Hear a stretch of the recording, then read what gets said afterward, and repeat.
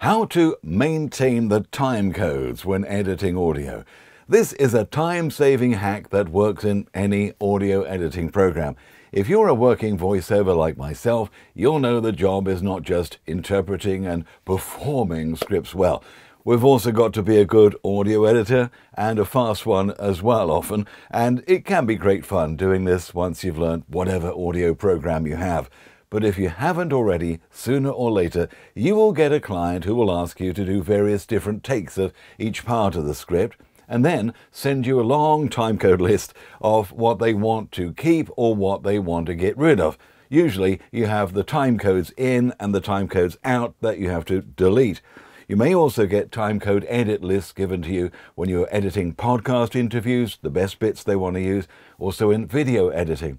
And I do recommend, by the way, if you're a voiceover, you learn video editing as well, because otherwise you're leaving a lot of money on your table, where your voiceover work could be integrated with videos that the client gives you as well. But that's another matter. Right, okay, you've got this timecode list. The problem is that you find the first section to cut out at the top of the list, the in and the out, and you've identified the timecodes. You find the exact places on your audio files, in and out. You chop out the unwanted sections. But the problem here is now, because you've got rid of that section, the waveform has closed up and all the subsequent timecodes in that list are now not accurate anymore. And you'll find the next sections that the client wants you to chop out.